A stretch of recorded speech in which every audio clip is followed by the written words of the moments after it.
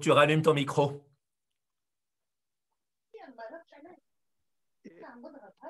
You are hearing me? Oui, c'est bon maintenant. C'est bon. You didn't hear before? Okay, so I will start from the beginning. Oui. Today, it is our lesson number 30. Exceptionally, we will talk in English and I will translate a little in Arabic. We welcome with us a great Vaidya, Ayurvedic doctor and Brahman, man, Dr. Dharmendra Dube. You are, please, are you hearing us, Dr. Dharmendra?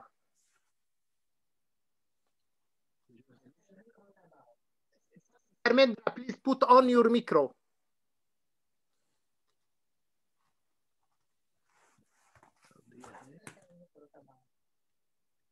Yes, put on your mic, Dr. Dharmendra. Oui, je lui envoie un message. Yeah, are you listening? Oui, c'est bon. Yeah. It's good. Okay. Good. Good. Okay. You are hearing us? You listen? You hear us? Yeah, I'm hearing. Okay. Okay. So we welcome with us a great Ayurvedic doctor and also a Brahman seeker, Dr. Dharmendra Dube.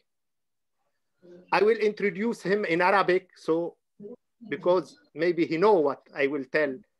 I was his student in Ayurveda and his patient for many times, and last time it was from 1 year. سأتحدث بداية بالعربية كي أقدم طبيبا وباحثا روحيا مهما من الهند هو الدكتور دهارمندرا دوبي، وقد تتلمذت عليه في الأيورفيدا لا سيما عندما كتبت كتابي الأيورفيدا والطب العربي وموسوعة الأيورفيدا. الدكتور دهارمندرا دوبي هو من كبار الحاذقين في علم قراءة النبض وفي تقنية ما يسمى جس النبض.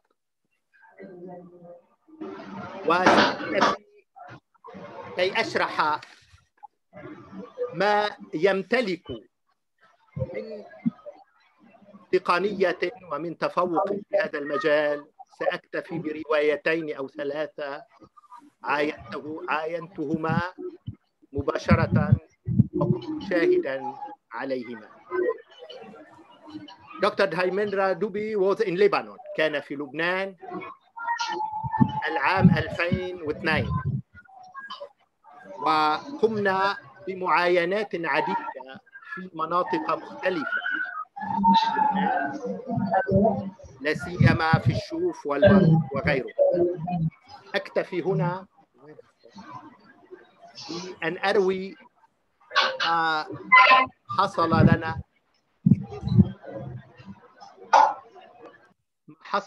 وما عايشناه في بعض المناطق.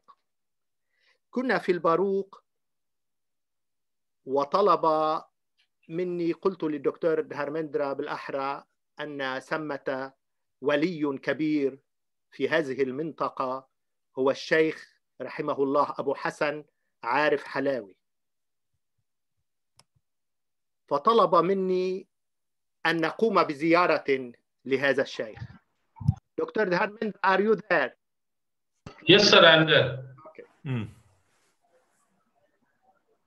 فذهبت مع الدكتور دهارمندرا ولم تكن زيارتي الأولى للشيخ أبو حسن عارف حلاوي، وهو من كبار العرفاء أو العارفين،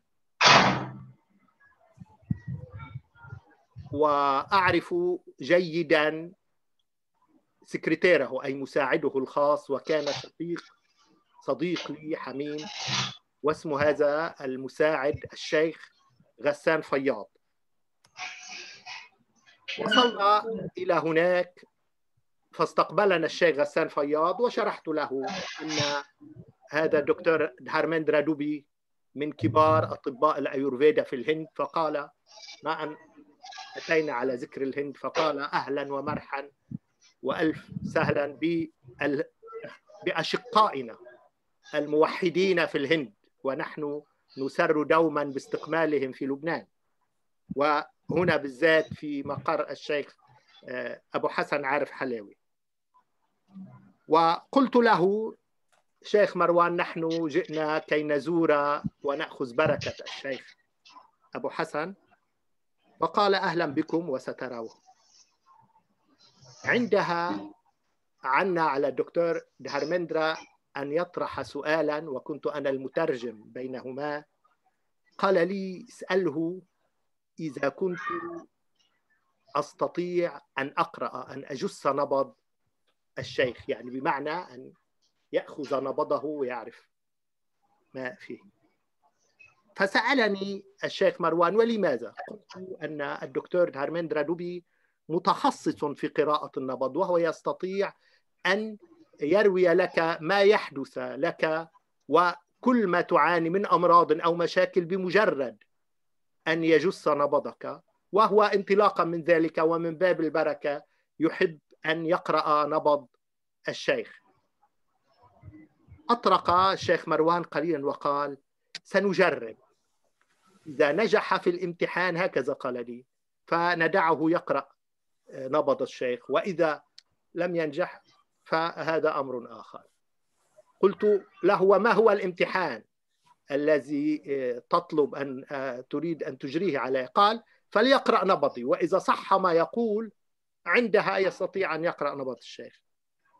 قلت فأخبرت الدكتور دهارمندرا، قال هذا أمر بسيط جدا، ليعطني يده وأنا أقول له كل ما يعاني منه وأعطيه رابور، يعني أعطيه تقرير كامل عن صحته. أخذ يد الشيخ، وأذكر تماما أنه قال له كل ما يعاني منه.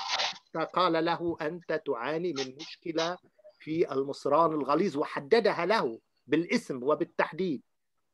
دهش الشيخ مروان دهشة عظيمة، قال أيمكن من النبض أن يحدد كل هذه الأمور وما أعاني حتى البارحة وبهذه الدقة؟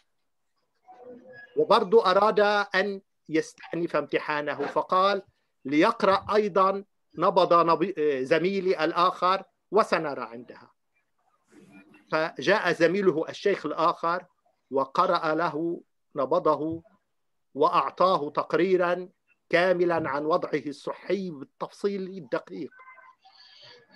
كذلك دهج هذا الشيخ الآخر وأسقط من يديهما وقال لا مفر، إذن سنأتي بالشيخ أبو حسن عارف حلاوي وليقرأ له وليجس نبضه طالما أنه من كبار العلماء والعارفين. جاءوا بالشيخ أبو حسن عارف حلاوي، وكان في أواخر أيامه، أتحدث كان ذلك صيف 2002. جاءوا به على عربة يعني نقالة، وكان مشهدا مهيبا جدا. أذكر أن عيناي دمعتا أنا والدكتور دهارمندرا دوبي عندما رأينا هذا الشيخ الجليل آتيا وهو على كرسي متحرك. وهذا ما يسمونه في الهند دارشان، أي نظرة المعلم. انحنينا احتراما، وحاول الدكتور أخذ يده ليقبلها الدكتور دهارمندرا يد الشيخ، فأبى الشيخ إلا أن يقبل يد الدكتور دهارمندرا. ويبدو أن هذا كان تقليدا عند الشيخ أبو حسن عارف حلاوي، لا يدع أحدا يقبل يده إلا ويقبل يده هو بالمقابل. ثم أخذ الدكتور دهارمندرا يد الشيخ، وأذكر تماما ما قاله لي. قال ما قرأت نبضا مماثلا إلا لنبض حبيس وناسك في الهيمالايا. وهذا دليل على سمو معرفة الشيخ وعلو مقامه في الولاية والقداسة. وخبر آخر أذكره عن أيضا حذق الدكتور دهارمندرا في قراءة النبض. في المنطقة نفسها في الباروق ذهبنا مرة استدعونا، وكانت هناك فتاة في 25 على ما أذكر، وتعاني من مرض وأهلها لا يعرفون من أي مرض تعاني هي، وكانت في الفراش. دخلت وأصرت أن لا يكون معنا أحد، يعني كنت أنا كمترجم ومساعد للدكتور دهارمندرا والدكتور دهارمندرا، وهي أمسك نبضها وقال لها ببساطة، وترجمت لها: أنت لا تعانين من شيء، كنت حبلى وأسقطت الجنين منذ أسبوع فقط لا غير، وهذا ما يسمى بالعربية مروحة، وهي فتاة وليست متزوجة. فجن جنون هذه الفتاة وخافت أن تنفضح أمام أهلها، فقلت لها: لا عليك، لن نخبر أحدا، ولكن سنرتب هذا الأمر بطريقة لا تكون فضيحة لك، لأننا لا نعرف ماذا ينتظرها لو عرف أهلها بنتيجة هذا التشخيص. إذن ببساطة كلية عرف تحديدا مما تعاني هذه الفتاة، فضحت.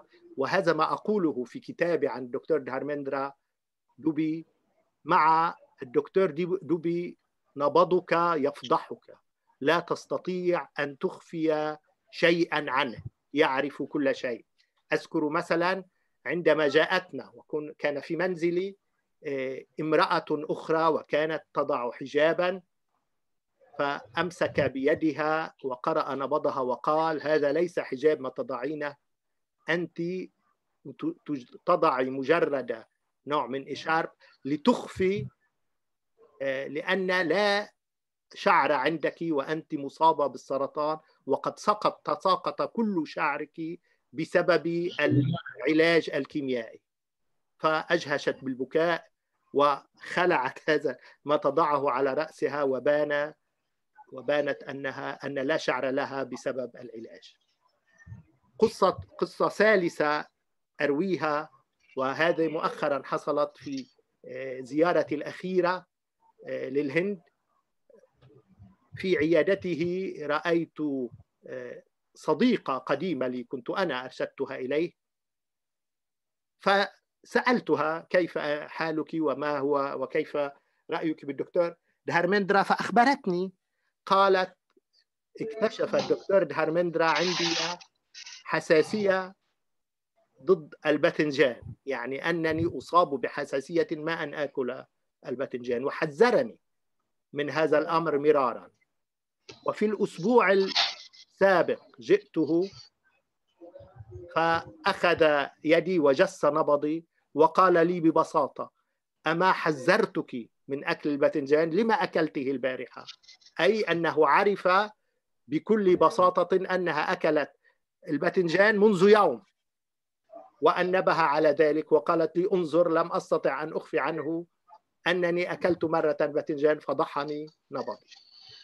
والقصة الأخيرة التي أرويها هي ما حصل لي شخصيا أيضا منذ عام عندما كنت في الهند، ومما نصحني أو قاله لي: أنت في فترة صعبة، وفي هذه الفترة ظهرك يؤلمك، وكان هذا صحيح. وقال: أحذرك من أن تحمل أي حمل يزيد عن 5 كيلوغرامات. وبعد أسبوع جئته إلى العيادة فأخذ نبضي وقال لي: أما حذرتك منذ أسبوع أن لا تحمل ما يزيد عن 5 كيلوغرامات؟ لما حملت البارحة حملا يزيد عن ذلك؟ دهشت، وكنت بالفعل قلت له: كنت في سوق الخضار واضطررت أن أحمل إلى الفندق ولم أجد من يساعدني، فاضطررت أن أحمل مجموعة من الخضار كانت 10 كيلو. عرف أنني قمت بذلك بمجرد أن جس نبضي. It is enough to explain. I already tell our people some of your counts about your pulse reading Dr. Dharmendra, first, you are welcome with us. And the first question is an evident question. How you know all these diseases just by touching the pulse of your patient? See, pulse reading is a science. First, we should understand pulse reading is nothing but it's a science. It's a science. It's a 5,000-year-old science. You must have heard about Ramayana. In Ramayana, there was a Ravana. Ravana has written a book on pulse reading. That's called Ravan Sahita. Ravan Sahita. In Ravan Sahita, he has written many things about pulse reading. So he was the first pulse reader. Ravana was a great Vaidya, means great doctor and master of pulse reading. So pulse reading is a science, and the only thing is that you have to practice. As much as you practice, that much you develop your intuition. So pulse reading, the base of the pulse reading is on three things: Vat, Pitta, and Kapha. But you are much more than this. You know even what each and every disease from how. Yeah. Vat, Pitta, and Kapha. So Vat is divided in 80 diseases, Pitta is divided in 40 diseases, Kapha is divided in 20 diseases. Then these diseases have sub-diseases. So it's a big thing. But for the basic knowledge, I'm just talking about the basic knowledge, because if you go in deeper things, no one will understand. So we will just go on the basic things. So what in pulse reading, when you see the pulse, you have to put 3 fingers from your wrist joint. The first pulse, what you see, first one is Vata. Okay. Second is Pitta. Third one is Kapha. So what do you see in the pulse? First of all, the temperature of the pulse. Then you see the movement of the pulse, how fast it is moving. Then you see the strength of the pulse. Is the pulse is strong or light? Okay. Then you see the heaviness of the pulse. Like this, there are so many things in the pulse. Yeah. So many things. Okay. So many things. Let us talk a little bit. Okay. You want to explain more? So if you, I will give you one example. Give you an example. Suppose one patient is anemic. Anemic means his or her. No, anemic, his or her hemoglobin is less. Yeah. Hemoglobin is less. Okay. So when you see that person pulse, just hold the pulse and take the wrist or hand upwards. You will feel that blood is coming down. Like you know, like if you have a pipe and half is filled with water and half is empty, and if you just lift the pipe, you feel everything is coming down. Same thing you will feel in anemia. I'm just giving you an example. Or someone is having parasites. Yeah. Parasites or worms. The pulse is too fast. Okay. Then if someone is having temperature like fever, the pulse is fast, very fast. He is tired, lethargic. So you know by the pulse itself, or you can tell him you are going to get fever. If you see diabetes pulse, the third pulse, which we call kapha, the kapha pulse will beat heavily. That means that person is having diabetes. Okay. So there are so many things in the pulse, but you have to practice every day, and just you will know it. But you have to practice. There are basic things. Basic things are written in the text. Dr. Dharmendra, let us talk a little bit on Ayurveda itself. What are the advantages of Ayurveda comparatively with modern and allopathic medicine? Very good, very good. This is what the whole world is asking nowadays. See, like take example, in allopathy, we work on symptoms. Like suppose you are having headache. Okay. And if you go to an allopathic doctor and tell him I am having headache, he will give you painkiller for headache. Simple. Ayurveda, this is not the case. Ayurveda, the doctor will see your pulse, why he is having headache. What is the reason behind the headache? What is the root cause behind the headache? See, understand. What is the root cause behind the headache? So by pulse reading, by asking certain questions, asking about his diet, asking about his lifestyle, the Ayurvedic doctor finds out the root cause of his headache. Okay. And that's how he gives the regimen. Suppose the headache is due to acidity. Just by acid traveling upwards and he is having a headache, or due to gases, or due to stress. I will tell you a simple example. Like a few days before, I had a patient of blood pressure, hypertension, what we call hypertension of blood pressure. And young boy, you know, must be 24 years of his age. He came with blood pressure. So he told doctor, I am having very high blood pressure and all those things. So I said, okay. And he was taking blood pressure medication. So when we checked his pulse, we found his pitta has increased. Pitta means acid level or heat level in his body has increased. So what we did is just reduce his pitta by giving herbal supplement, diet. And you will not believe, he doesn't need to take blood pressure medication. Completely went away because it was not real blood pressure. It was due to acid. His pressure shooted up and we just worked on his acid level and his blood pressure vanished. Otherwise, that boy have to take blood pressure medication lifelong. So this is the difference. Ayurveda works on the root cause and allopathic treatment works on the symptoms or symptomatic.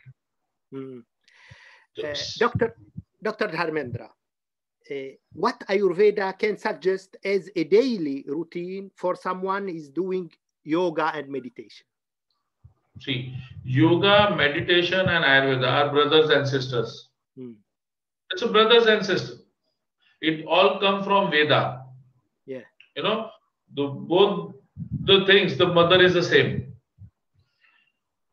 For every meditator or every yoga or yogi, I will tell yogi who is interested in doing yoga very seriously, it's a yogi. First of all thing, he has to detoxify his body. Remember one thing, detoxify his body. I believe unless and until you detoxify your body properly, your meditation, your yoga will not go on that level. You will go on certain level, but not that level. So detoxification is very important for the yogis or meditators.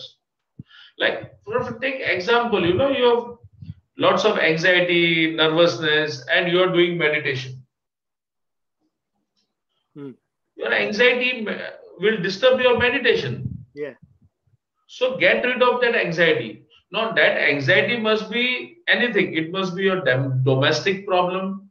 It must be your financial problem. It must be XYZ. So first of all, you have to get rid of all this problem. And very important thing is physical problem. Your physical problem. Suppose you have a back pain and you are doing meditation. How can you do meditation? Okay. Your mind will go on your back. So meditation will not be proper. If you have a digestion problem and you are doing meditation, it will not work properly. So in Himalayas, our Guru is sitting there. Yeah. He must be knowing it. In Himalayas, every yogis, there is certain plant, herbs in Himalayas. The name is Kutaj. Kutaj. Okay. There is a plant called Kutaj. So every yogi takes that Kutaj for 2-3 days. Their body get detoxified. They get loose motions, diarrhea, and all the toxins comes out. They are completely free. Okay. They are completely free from the problem because they have detoxified. So in Himalayas, all the real yogis, they know how to detoxify themselves. So I'm just giving the name, the Kutaj. They go on the mountains, they collect that herbs, they take it, you know, the proper dose. Then 2 or 3 days they get diarrhea or the toxins comes out from their body. And during that process, they take ghee, cow's ghee. You know, for 2-3 days they take cow's ghee, and after that they take Kutaj. It's like it's like Panchakarma. We say Virechan treatment. It's like Virechan treatment. And then they go for meditation and all those processes. So detoxification is very important for yogis and for the person who wants to go high level of meditation. Unless and until he is detoxified, he will, I don't know, but I believe he will not achieve that level. I will translate for a few because they are asking me to give some translation. Please translate. Please translate. سأترجم ولكن باختصار شديد. وهنا أذكر أننا سنرسل إليكم جميعا رابطا بعد يومين تجدون فيه كامل هذه المقابلة مترجمة إلى اللغة العربية. السؤال الأول كان عن قراءة النبض وكيف يستطيع أن يشخص كل هذه الأمراض من خلال مجرد جس نبض المريض. الجواب كان طويلا ولكن خلاصته أن قراءة النبض هي علم وعلم عميق ودقيق جدا. هناك ثلاثة أقسام للنبض، هو المزاج الهوائي والمزاج الناري والمزاج الترابي. المزاج الهوائي نقسمه إلى 80 مرضا، والمزاج الناري 40 مرضا، والمزاج الترابي 20 مرضا. ومن خلال هذه التقسيمات ندخل إلى الأمراض ونحددها بدقة مرضا إثر مرض. باختصار شديد. السؤال الثاني كان ما الفرق وما ميزات الأيورفيدا بمقارنة بالطب الحديث والطب الألوباتيك التعارضي.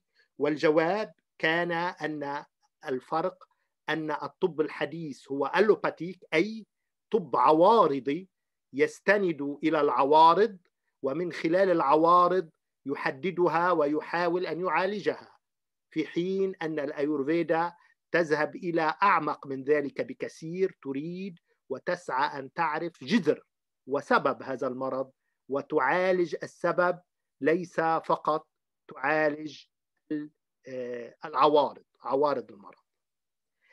السؤال الثالث كان ماذا تنصح لمن يمارس اليوغا والتأمل كروتين يومي؟ والجواب أن الأساس في اليوغا والأساس في الصحة هي الديتوكسيفيكيشن، أي طرد السموم من الجسم، وهذا ما تسعى وتعمل إليه الأيورفيدا. الأيورفيدا واليوغا والتأمل قال هما شقيقات ومن عائلة واحدة.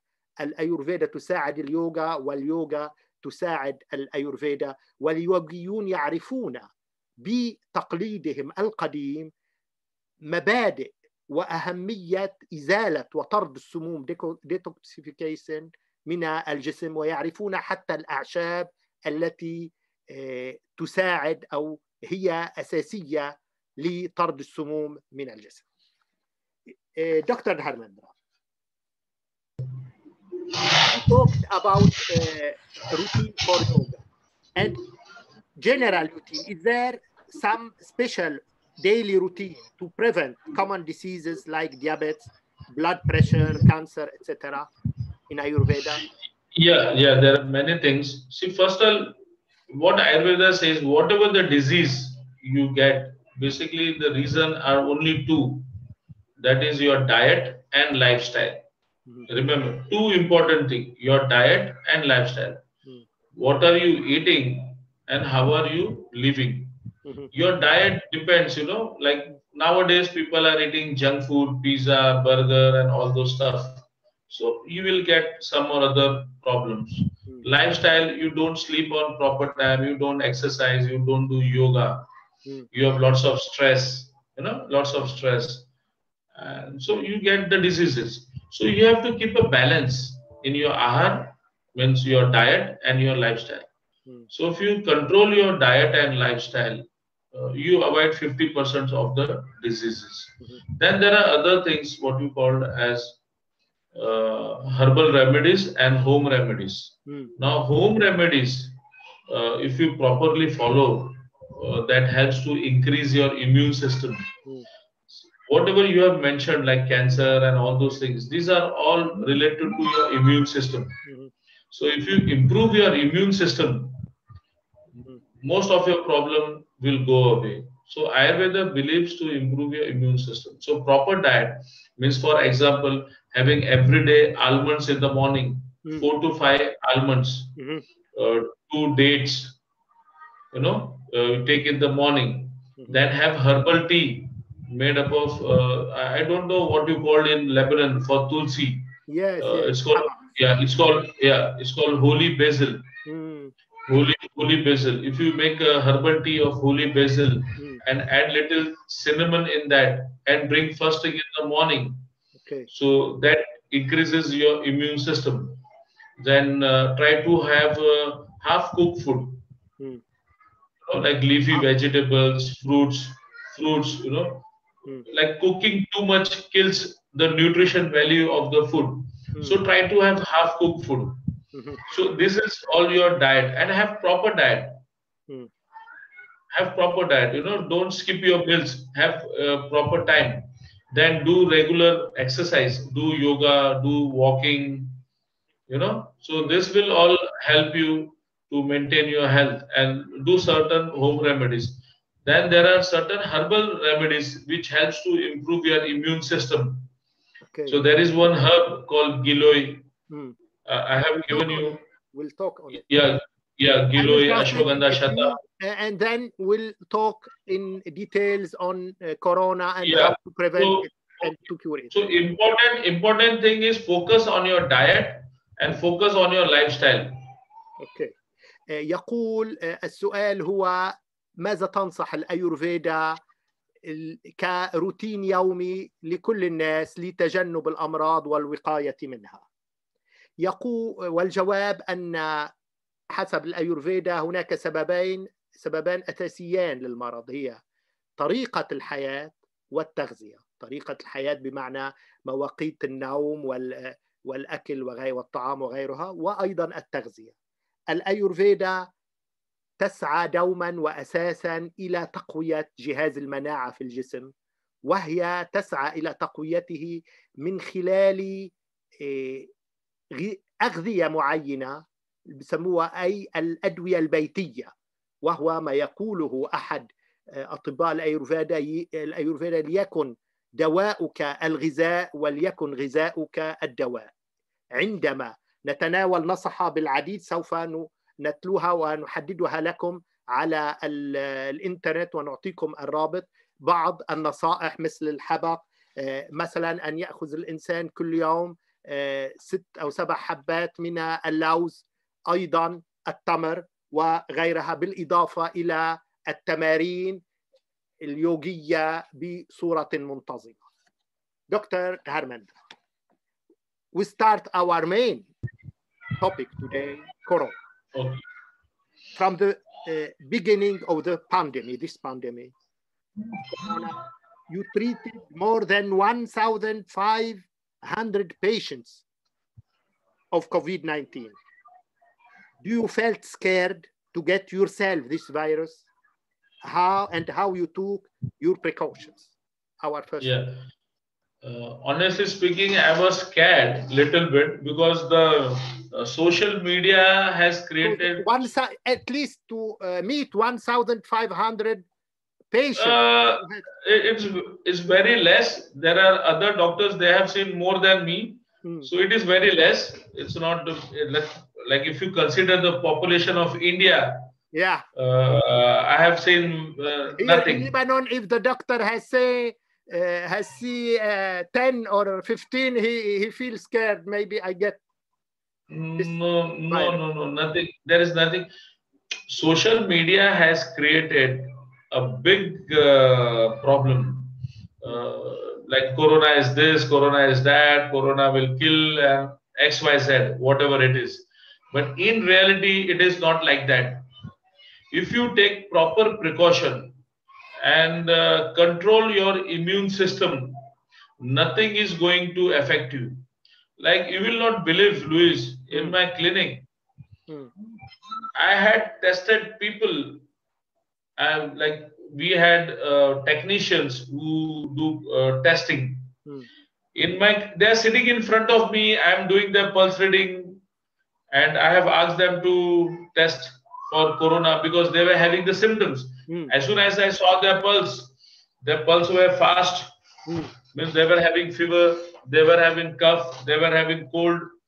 So in the pulse it comes that there is something wrong because it's a new thing. It's a little new than regular problem. So I used to ask them to check it, and next day in their investigation report, they were positive. You know, but I was not. Virus? No. How? But, how means we were taking precaution. Precaution means what? I was honestly speaking, because you have seen, I have a big family member. Yeah. In my house, you know, so many people are staying. We are staying in one house. There are kids, there are small children. In my house, everyone were afraid that he is going in the clinic, he is seeing patients, he is seeing corona patients. If he comes back home and he can bring that virus with him, and everyone can get affected. Everyone can get affected. Yeah. There was a fear. There was a fear all over the world. Not only in India, all over the world, there was a big fear.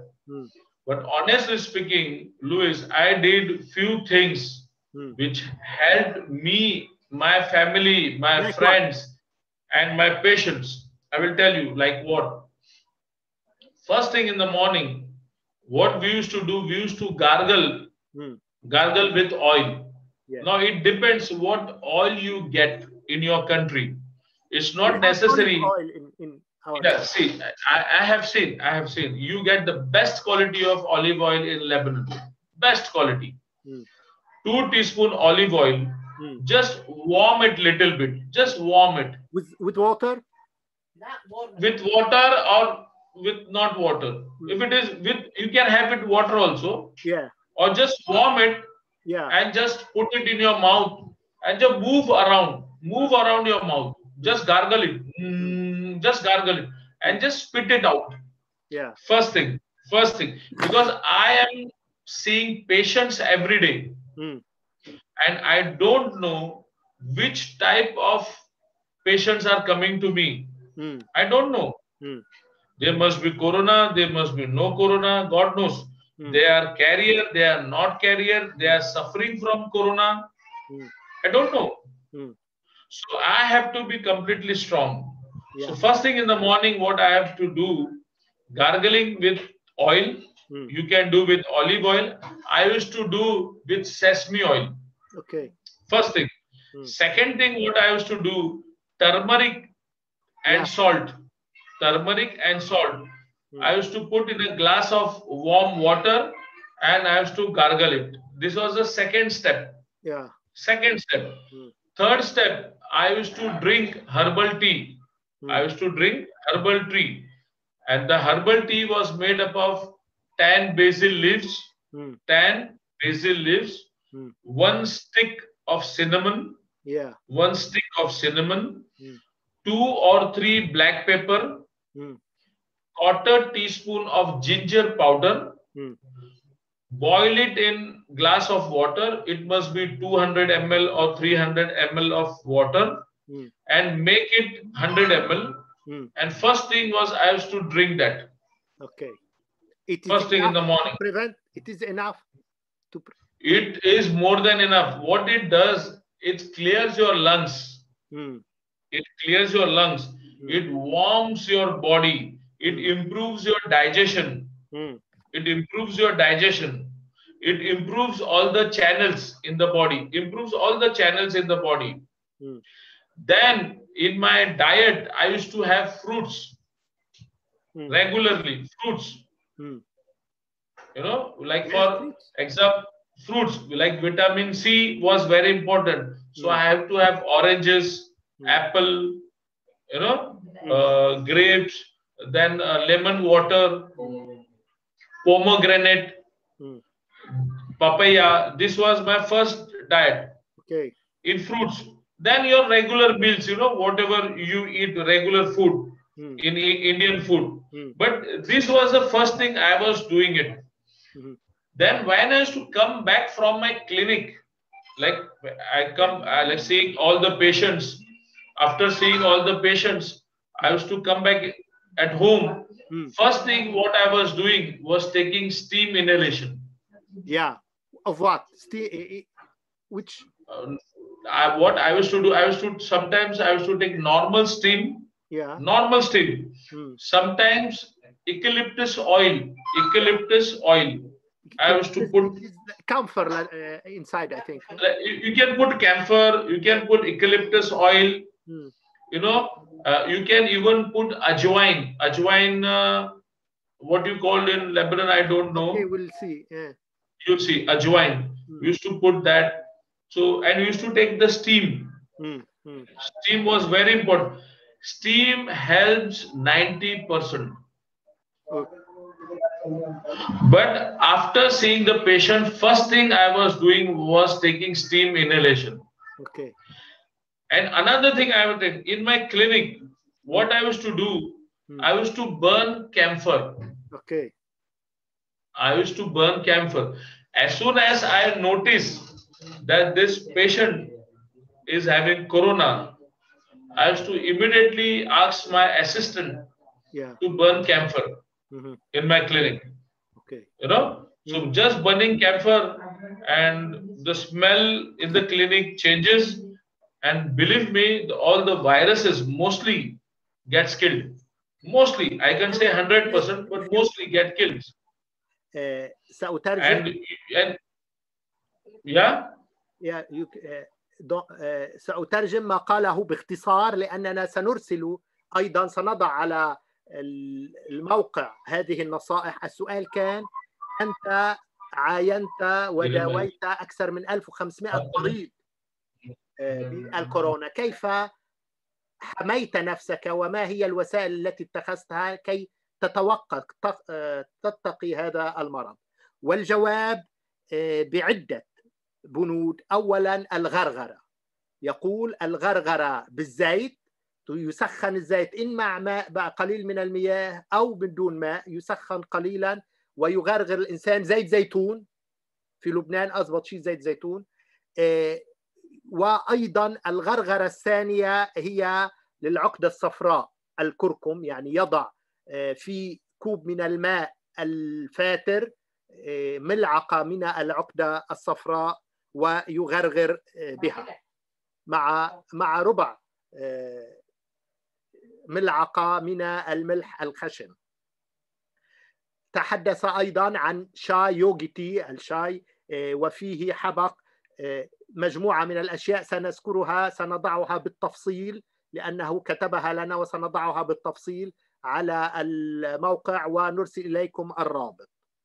أما يقول في العودة مساء، فالطريقة الأساسية للوقاية هي البخار، يعني تنشق البخار مع الأوكاليبتوس أو مع الكافور. وفي العيادة طريقته الأساسية للوقاية كانت بحرق الكافور في العيادة، وهذا ما لاحظته دوما حتى في سيارته عندما كنت معه وصعدت في سيارته مرارا، فهو يحرق الكافور باستمرار في السيارة، وهي طريقة للوقاية من الجراثيم ومن الفيروسات. Dr. Dharmendra, is there some daily routine in case when we got this virus presently, when we have? Yeah. See, what do you say? In Ayurveda, see, in allopathy, there are 4 or 5 regimens or medicines. First of all, I will tell you in allopathy, like there is a fever, so they gave you paracetamol 650 milligram. antiviral drug called Fabiflu or Remdesivir. If your lungs are affected, they give you steroid called prednisolone 4 milligram or 8 milligram, depends on your problem. Then they give you one antibiotics called doxycycline, 100 milligram, 200 milligram, depends on your problem. Then they give you vitamin B, B12, B complex, or vitamin C. This is the ideal medicine in allopathic. And if needed, they give you oxygen. You know, externally they give you oxygen. In Ayurveda, there are very beautiful herbs, you know, like Tribhuvan Kirti Ras, Shwas Kuthar, Shwas Ka Chintamani, Giloy, Ashwagandha, Shatavari, Chawanprash. These are the names of the herbs. If the patients are taking it regularly, they like instead of 14 days, 15 days problem, they get treated in 7 days. The result is faster. Result is faster. In India, the Ayush Ministry, what I'm saying is the guidelines given by the Ayush Ministry. Yeah.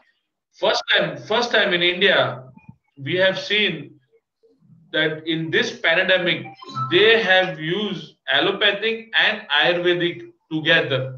Yeah. Both. First time in the history of India. Even though Ayurveda originated in India, but this is the first time the ministry, they advised people to have Ayurveda, and believe me, because of Ayurveda, such a densely populated country, you will not believe, has been saved just because of Ayurveda. Okay. Because there are not that much chemicals or medicine. Chemicals means medicine. Yeah. Available in India that they can treat everyone. So because of this herbal tea, because of this home remedy, the people at home itself, they have been treated and cured. Because there is not that much facility to admit everyone in hospital.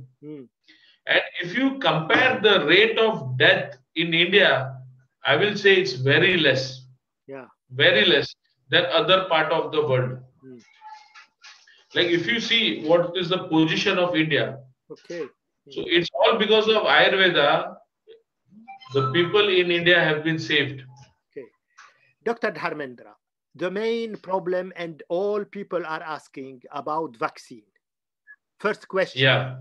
Did you take vaccine, or if you didn't yet take it, you want to take it? See, I have not taken vaccine. Personally, I have not taken vaccine. During the time of Corona, when there was a big problem that people were getting infected, that time I have not get infected. Now the things have changed. People are much better. Virus has reduced. I don't think so. I need vaccine. And Lwiis, your you family members, not a single family member has taken vaccine, and they are not interested also. They are not interested also. Even though I am not against vaccine. Believe me, I am not against vaccine. This is a protocol in India. Patient to take or do not take? Patient, they call me. They ask me, can I take vaccine? I don't say no. If you want, you can take it. It depends what they are doing. It depends what they are doing. They are health workers. They are traveling.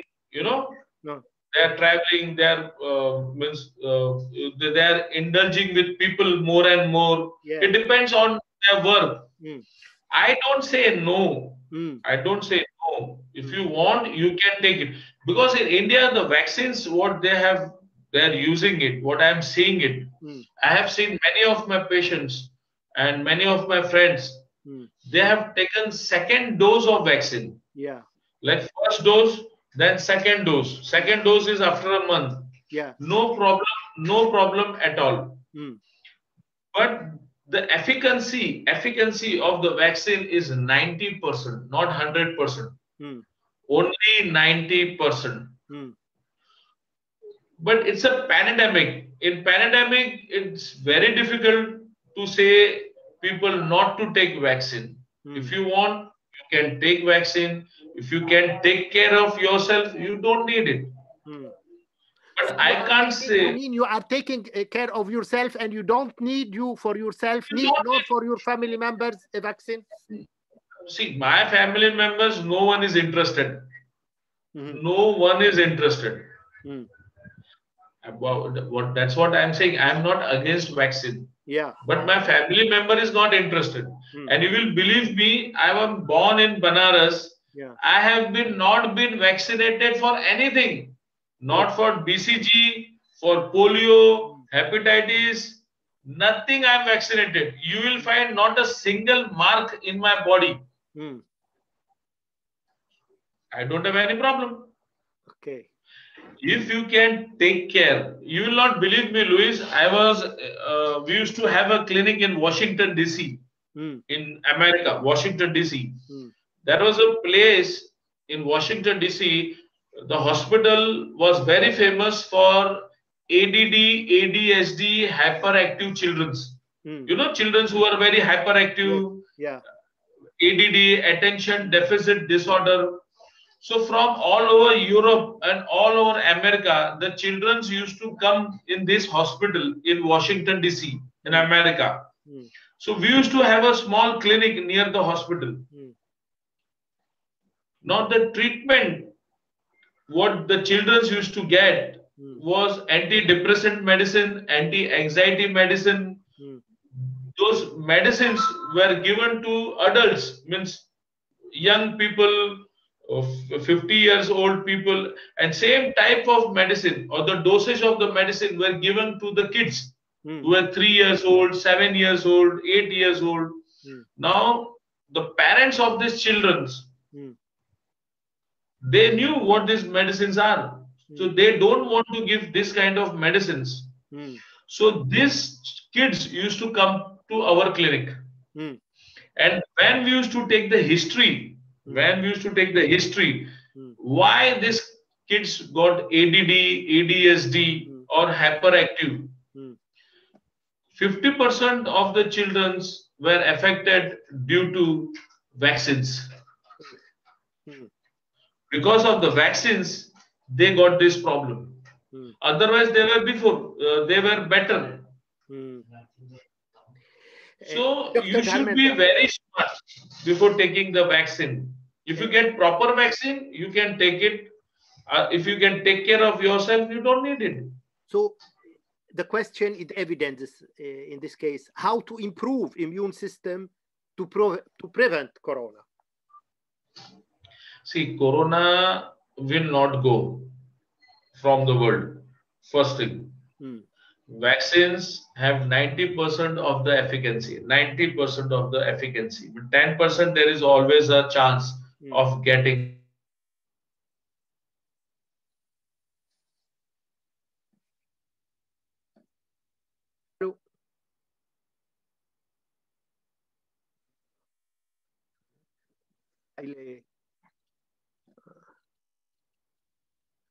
Il est disconnecté. Jacques, tu m'entends? Oui, je t'entends. Voilà, donc il a... il est revenu. Oui. OK. D'accord, donc... Ask to unmute. Je lui demande la réactivation du micro s'il peut. C'est peut-être une coupure de réseau. Okay. So, see, it's very important to always to take care of yourself by home remedies or herbal supplements. So whatever it happens, see, forget about corona, Dr. Lwiis, you forget about corona. There are so many other diseases which are coming on this planet, So you have to always take care of immune system. Now this corona will go, Ebola will come, the mad cow disease will come, then there are so many other viruses. You don't know. You don't know. So it's always better to take care of your immune system. Always better. اوكي باختصار شديد السؤال كان حول اللقاح، والجواب سألته هل أخذ اللقاح أو ينوي أخذه؟ قال ببساطة أنا لم أخذ اللقاح ولا أنوي أن أخذه، ولكنني عندما يطرح علي مرضاي السؤال أقول لهم ببساطة يمكنكم أن تتلقحوا ولست ضد لقاح الكورونا بتاتا، لأنها جائحة كبيرة ولا نستطيع أن نقول ذلك. أما بالنسبة لي شخصيا يقول فمنذ بداية الكورونا كانت الخطورة كبيرة ولم أصب بهذا المرض لأن الوسائل الوقاية الأيورفيدية كانت فعالة، فإذا عندما كان المرض خطيرا لدرجة لم أصب به فلماذا أخذ اللقاح الآن ودرجة الخطورة قد تدنت؟ المهم وهو رهان الكورونا الأيورفيدا دائما أن نقوي جهاز المناعة، وإذا قوينا جهاز المناعة أنا لا أحتاج إلى هذا اللقاح بالرغم من أنني معرض لهذا الفيروس، ولا أهل منزلي وهم في البيت أكثر من 10 يحتاجون إلى هذا اللقاح. Dr. Dube, how to face fear of corona? Very important question. Very important question. If you want to get rid of the fear of the corona, you have to do yoga and meditation and exercise. These are the 3 very important things. Yoga, meditation, and exercise. First, do exercise. Do walking, brisk walking, fast walking. After fast walking, do little stretching and then do yoga. After doing yoga, your body get tired. Your body get tired. It want to go in rest. Just go in meditation. Your meditation will also improve. If you see yogis in Himalayas, they travel all the way in the mountains. They walk in the mountains. As soon as they walk in the mountains, they go and find the cave. They go and find the cave. As soon as they find the cave, they go and sit inside and they just meditate because they are tired of walking. And as soon as they sit, they go in meditation. So these are 3 important.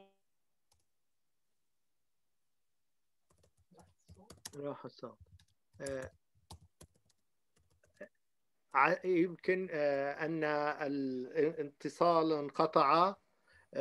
دكتور دهارمندرا سأختصر ما قاله. السؤال كان كيف يمكننا أن نواجه الخوف من الكورونا، والجواب كان كي نواجه الخوف اليوغا، التمارين الجسدية كالمشي السريع وغيرها، وأيضا التأمل. Dr. Dharmendra, okay, it is good because I was translating your answer. Yeah. So you can continue. See, so important thing is these 3 things: yoga, meditation, and exercise. Then your diet. Try to eat warm food. Try to eat warm food. Avoid food from your fridge, your refrigerator. Avoid food like night food you're taking next day in the morning. Yeah, that is very wrong. Try to have fresh food, fresh fruits, fresh vegetables, and cooked food. Okay. Cooked food is very important. I have seen many people, they cook their food, put it in a fridge, and they eat next day, they eat after 2 days. Very wrong. Avoid all those things. Okay. Have seasonal fruits. Whatever is available in season, have those fruits. Have fresh.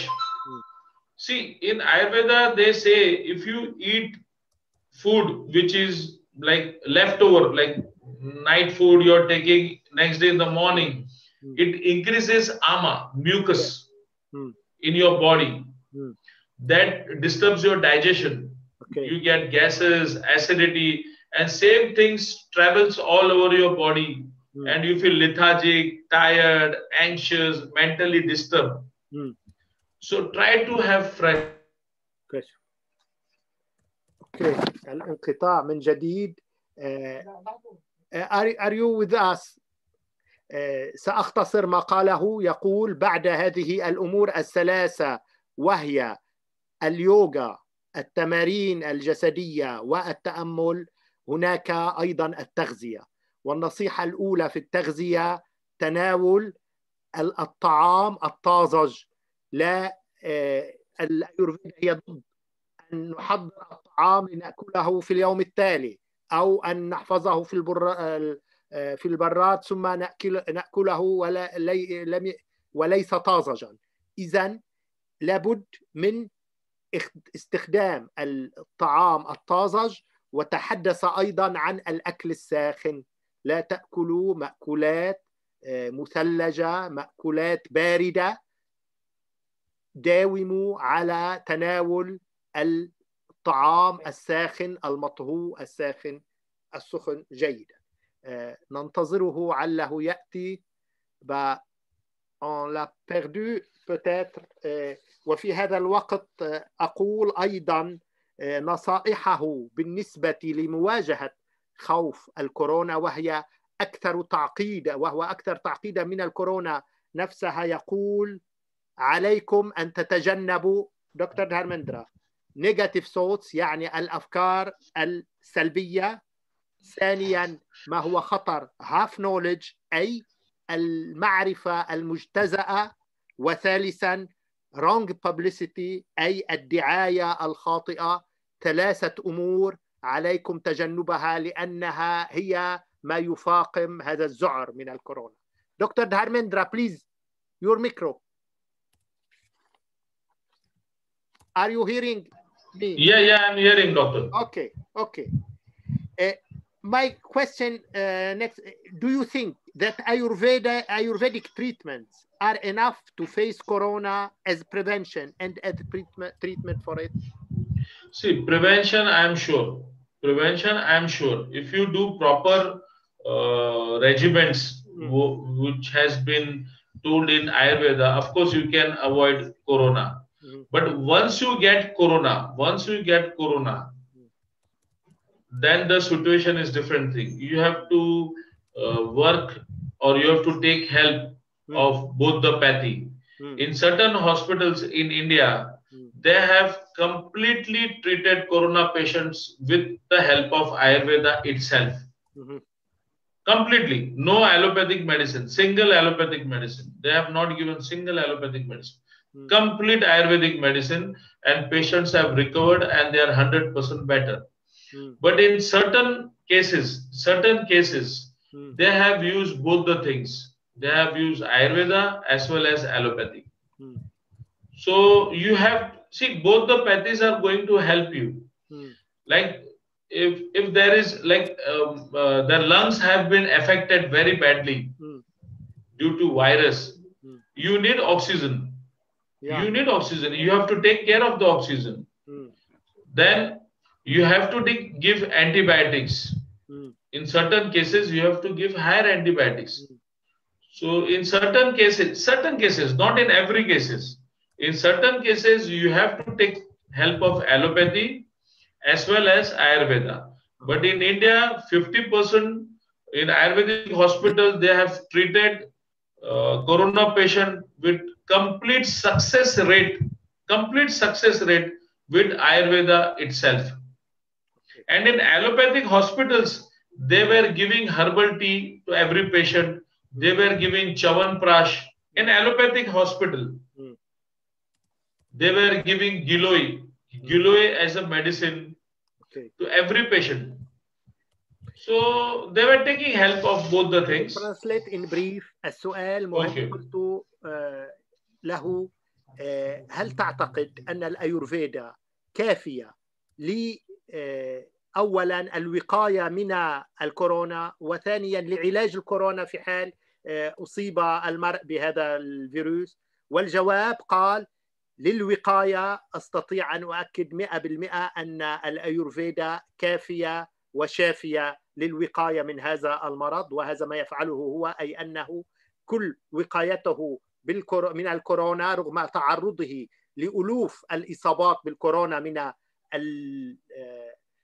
من المرضى يكتفي بوسائل الأيورفيدا للوقاية. أما بالنسبة إلى العلاج فقال لابد من تضافر جهود الطب الأيورفيدا والطب الحديث لعلاج الكورونا، خاصة في حالات النقص في الأكسجين. ولكن في أكثر المستشفيات في الهند استخدموا كلا العلاجين، أي علاج الأيورفيدا وفي الوقت عينه مع علاج الطب الحديث، وأثبت هذا المزيج من العلاجين فعاليته في مواجهة هذا المرض.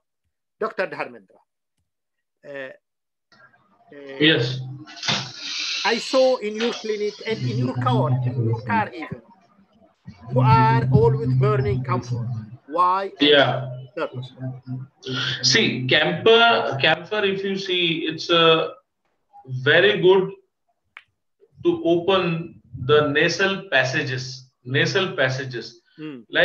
Like in the mountains, the people who have a problem of breathing in high altitude, they carry camphor. Okay. They carry camphor. So if they have a problem like breathlessness, they can't breathe, they just smell camphor and they breathe well. This is the first thing. Your breathing improves. Second, camphor has a quality. It kills the virus and bacteria around you. Yeah. It is his property, natural property. It kills the virus and bacteria. If you see in Hindu religion or many other religion, when they are doing certain programs like puja, they burn camphor. They can burn some other thing. Why camphor? Because during the time of puja, so many people are there, and there can be problems of viruses, bacteria. They can spread to each other. They burn camphor.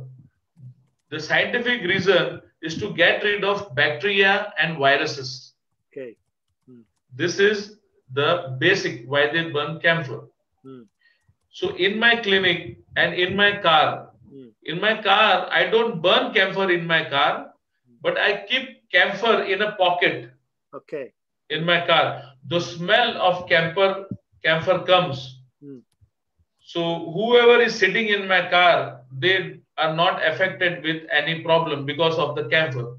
In the clinic, we burn it. Okay. In the clinic, we burn it. In the home, we burn it. In the home also, we burn it. Second very important thing, camphor doesn't allow negative energy to enter. Okay. In your house, in your clinic, in your mind. Camphor has a property, it doesn't allow negative energy to enter. And in Ayurveda, camphor is used to treat asthma, cough cold problem, and even heart disease. Camphor is used as a medicine purpose. So camphor is very important and it's easily available. So these are the properties of camphor. Last question about corona, Dr. Dube. Can you diagnostic corona just by pulse reading? Yeah, 70% yes. In corona and in cough and cold patient, the pulse is mostly same. Like if you see one corona patient and there is one patient who is having cough problem and cold problem and fever problem. Both of them pulse is mostly same. But in corona, you get 3 dosh pulse. 3 dosh means all the 3 pulse will beat at a time. And all the 3 pulse would be weak. You feel light and it would be, the beats would be fast. Okay. The beats would be fast because their lungs are not working. They have to breathe faster. Now it depends on the doctor. How smart he is. How smart he is, because corona is a new problem to the world. It's a new problem. Yeah, of course. So it depends on the smartness of the doctor, how he is finding it out. Okay. But yeah, of course, 70% you can diagnose by pulse. This is what I did in my clinic. People came with the problem of cough, cold, and fever, and I have asked them to test for corona. Okay. And believe me, 90% have been founded corona positive. You discover it before by pulse only? That they have pulse is a very easily you can find corona patient by pulse reading. Dr. Dharmendra Dube, my last question in this very interested interview, it is about you. We know that you are Brahman and a spiritual. Yeah. What is the impact of Ayurveda in your spiritual life? It has made you more spiritual. Corona has not only made me more spiritual, but all over India, people have become more spiritual. Okay. People started to stay at home, started to doing puja at home, being more pure. People started to become more and more pure. Yeah. People started to take early morning bath, you know.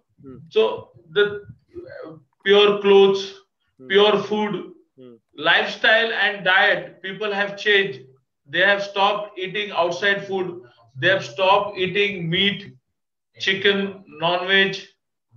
So most of them, they have become automatically spiritual. I was spiritual, I have become more spiritual. Now we wanted more space. We started to have more space. Yeah. We started to be with own self. Like before, what used to happen, you used to go with your friends, you used to go for movies, you used to do all sort of things. But now you started to stay with yourself. You started to meditate. So this has become more. Like I was practicing spiritually in the morning. Now I am starting to practicing in the night also. Okay. So it has changed. Not only me, 50% of India, they have changed because of Corona. Okay. Okay. So it has some positive aspect and positive side. Not some, I will say 100% positive aspect. It was very important. People needed it. People needed the change. See, everything happens for some purpose. Everything happens for some purpose. Okay. سأختصر جوابه الأخير. سألته ماذا أثرت أنت تنتمي إلى عائلة براهمان وعائلة روحية وماذا أثرت الكورونا في مسارك الروحي؟ والجواب أن لست فقط أنا ولكن الهند بأسرها عائلتي والمجتمع مع هذا البقاء في المنزل، هذا التوجه نحو الداخل لأننا كنا في داخل بيوتنا جعلنا أكثر روحانية وأعطانا المزيد من ذاتنا ومن العودة إلى هذه الذات. هذا باختصار، وكما قلت لكم سنترجم هذه المقابلة والنصائح عن مواجهة الكورونا ونضعها على الموقع على الإنترنت ونرسل لكم اللينك الرابط كي تقرأوها وتتابعوها. Dr. Dharmendra Dube, we was very happy to listen to you. Thank you, thank you. Give us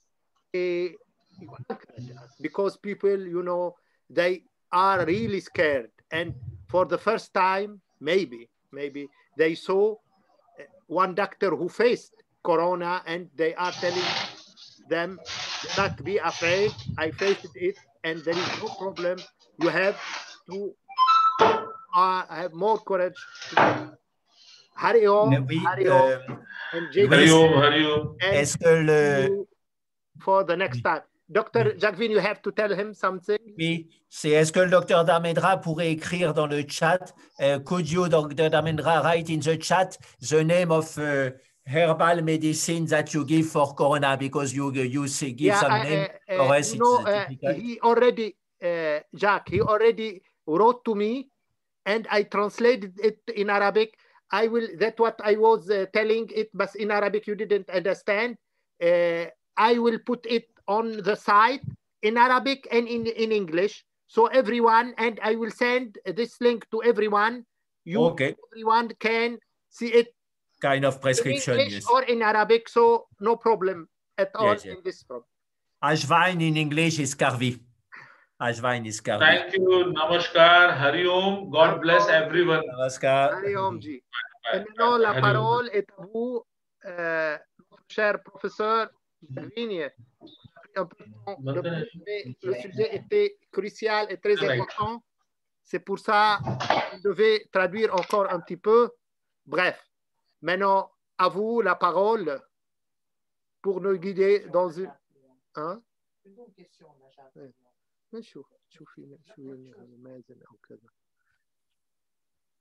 vas-y, la parole est à vous. D'accord.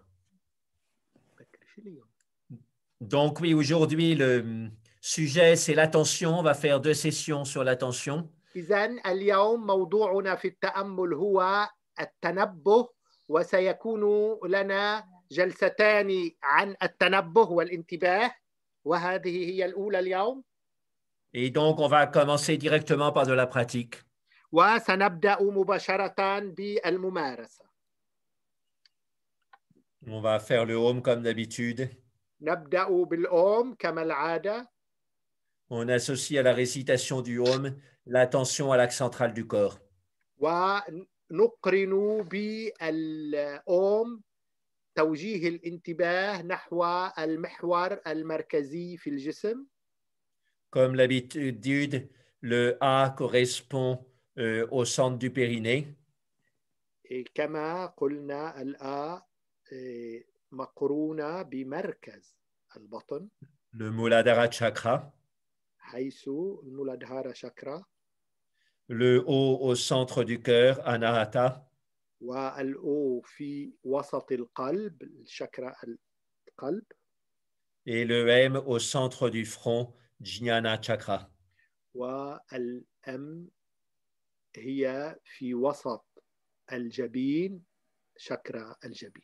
Yeah, Ajna, Ajna, le Jna is knowledge. Enfin, Jna, c'est la connaissance. Et Ya qui revient vers soi. إذن العودة إلى ذات هذه هي الأجنى شاكرا. Donc, c'est le chakra de la connaissance orienté vers son intérieur. إنها شاكرا المعرفة الموجهة نحو الداخل. Le chakra de la connaissance spirituelle. شاكرا المعرفة الروحية.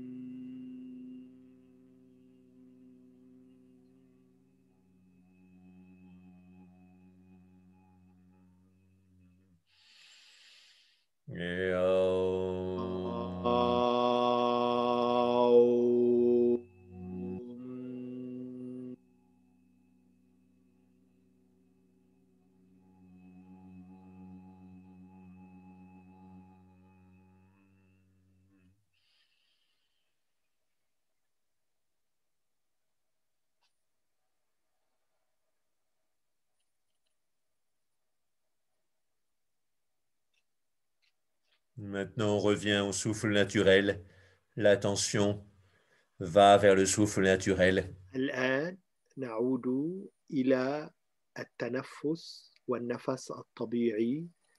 يتجه انتباهنا نحو النفس الطبيعي.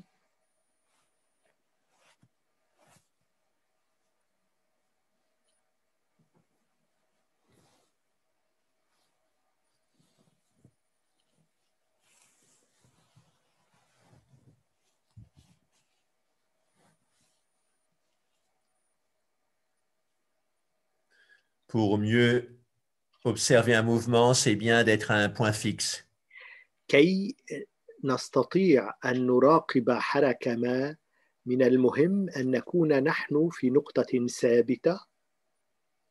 Un point fixe très utile pour observer le souffle, c'est le milieu de la base de la cloison nasale. وهناك نقطة ثابتة مهمة لمراقبة النفس، إنها النقطة التي هي تحت المنخار، ما بين المنخارين من الأسفل. Et donc, c'est un point qu'on appelle Vajradanta en sanskrit, la dent de foudre. إذا وهو نقطة تسمى فاجرادانترا، أي سن الصاعقة بالسنسكريتية. Ce n'est pas si facile d'en prendre conscience directement. ليس من السهل أن نراقب هذا. Donc, en début de session, ne pas hésiter à pincer entre les deux ongles de pouce le milieu, cette dent de foudre. وإذا نضع الإصبعين تحت الباهمين تحت هذه النقطة.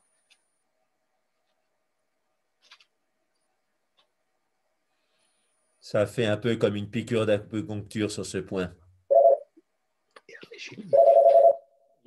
وكأنه إبرة لهذا في هذه النقطة. Donc, ça fait un petit peu mal, mais ce n'est pas un problème. Ça fait une stimulation réflexe. يسبب ألما صغيرا، ولكن ذلك ليس مهما بالنسبة للمفعول الذي نحصل عليه.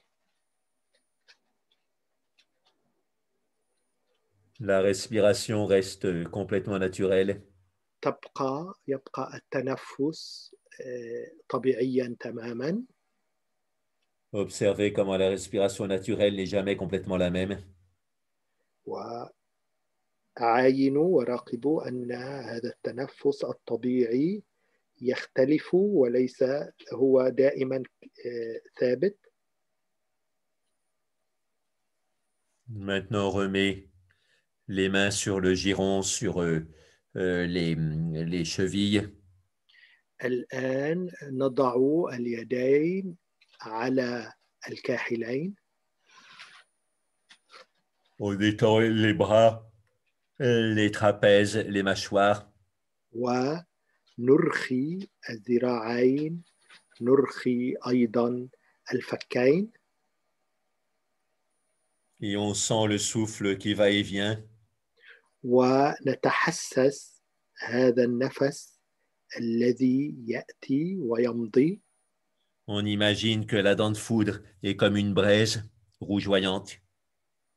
نتخيل أن سن الصاعقة هذا وكأنه عاصفة، كأنه ريح.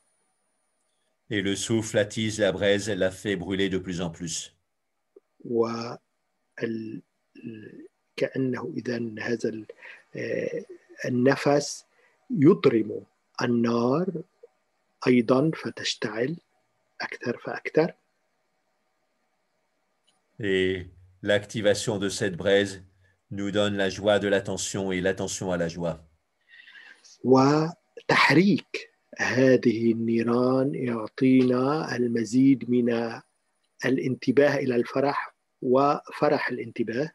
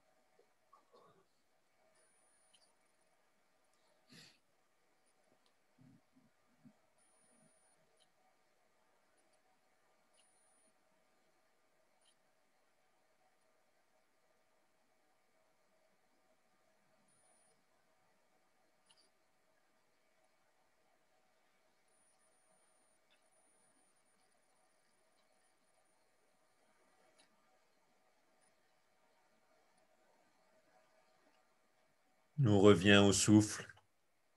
نعود إلى النفس. On peut se représenter les pouces de lumière qui continuent à pincer la dent de foudre.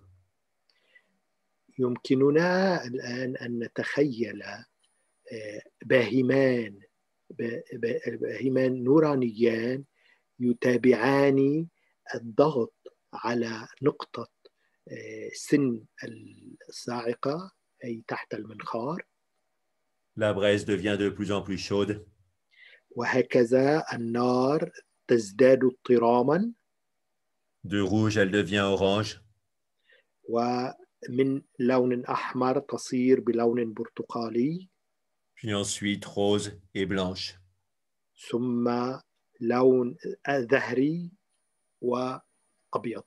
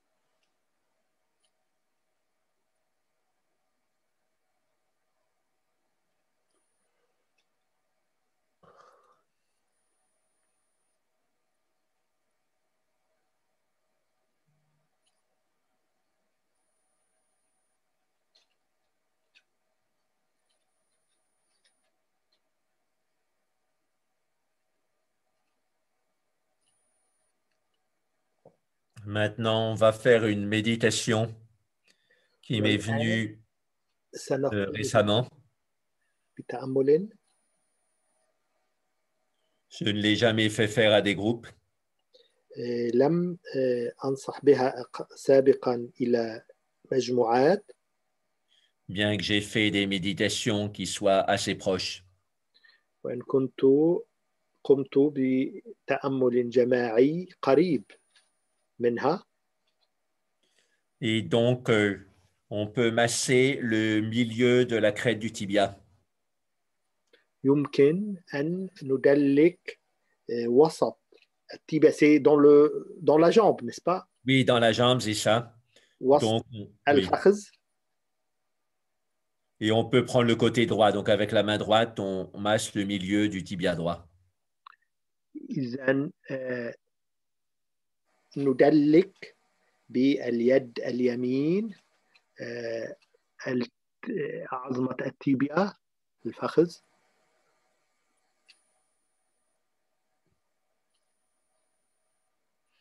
Et donc, maintenant, on inspire par ce point et on expire par le milieu du dos en le poussant vers l'avant.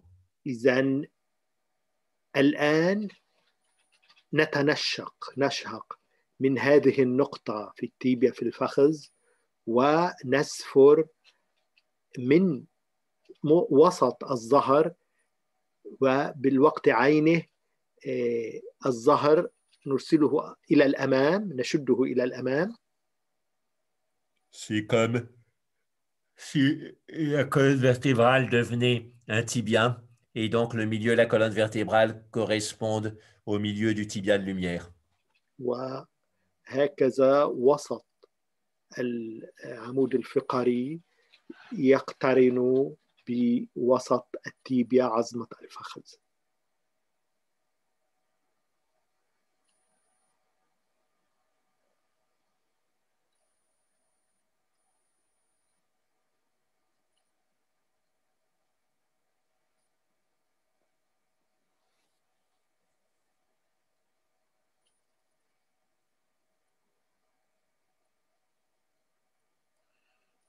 Sur chaque expiration, c'est comme si une main de lumière poussée vers l'avant le milieu du dos, ça permet de se redresser, d'avoir une meilleure attention.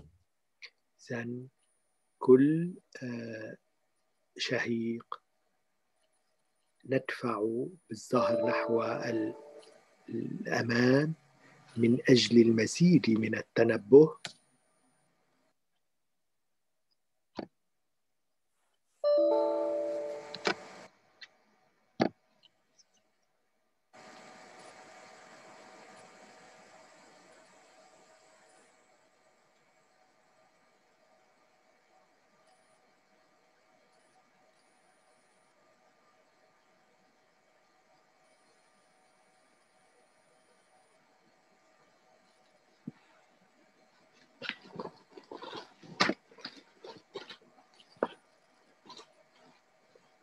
Maintenant, on met la main droite sur le milieu de la cuisse droite, peut-être même un peu vers l'extérieur.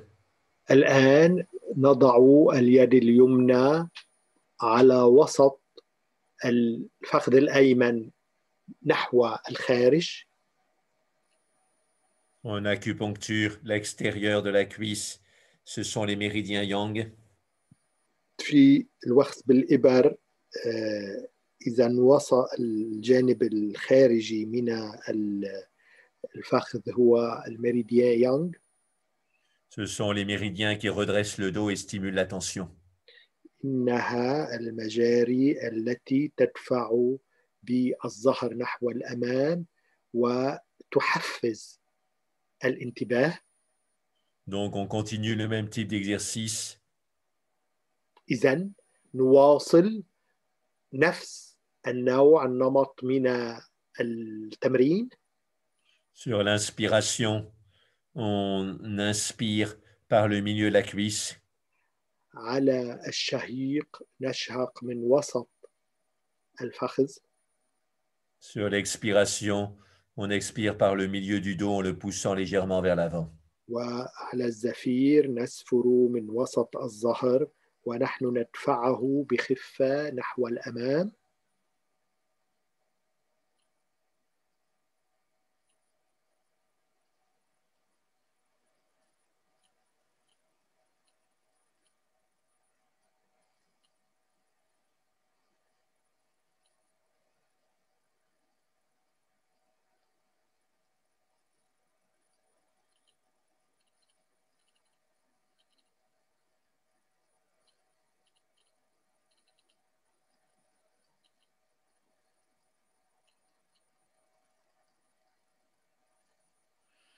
On sent qu'en poussant le milieu du dos vers l'avant, la cage thoracique et le cœur s'ouvrent. نشعر ونحن ندفع بالظهر نحو الأمام أن القفص الصدري ينفتح.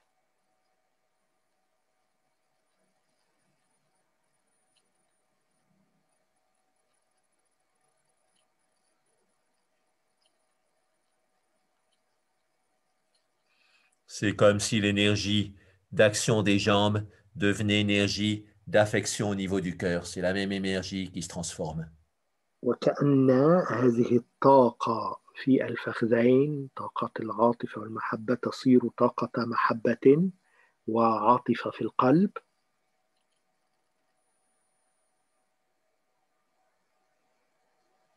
Quand on inspire en passant maintenant par le milieu du tibia et le milieu de la cuisse et en allant jusqu'au milieu du dos, on peut dire action.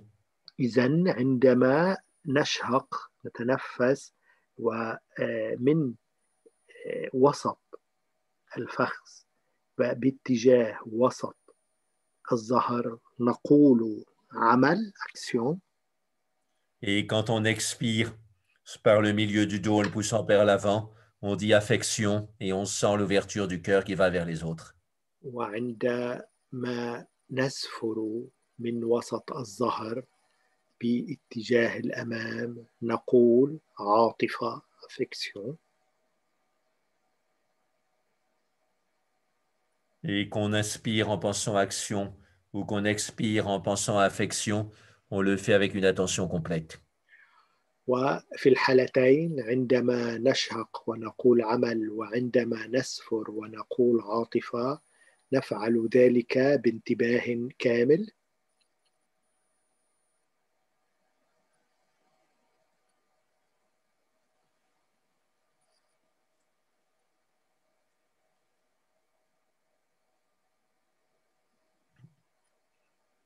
Maintenant, c'est la fin de journée, on va se relaxer un petit peu, donc faites-vous allonger avec la position de l'empereur. والآن نحن في نهاية هذا اليوم سنسترخي قليلا لذا يمكنكم أن تتمددوا إذا شئتم.